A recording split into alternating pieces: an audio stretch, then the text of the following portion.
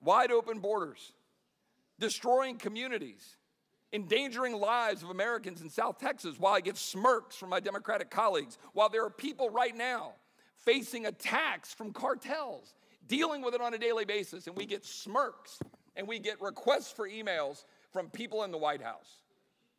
This is the face of the Democratic Party. This is the face of your Congress today, America. Good job, Chip. Good job. Mr. Connolly. I thank the chair. Ms.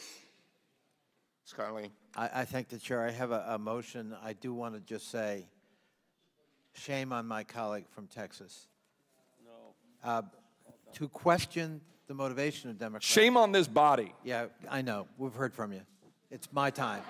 It's And my you'll continue to hear from me. Wait a In minute. defense of this country. Mr. Chairman, Hold up. He has the time. I have the time. America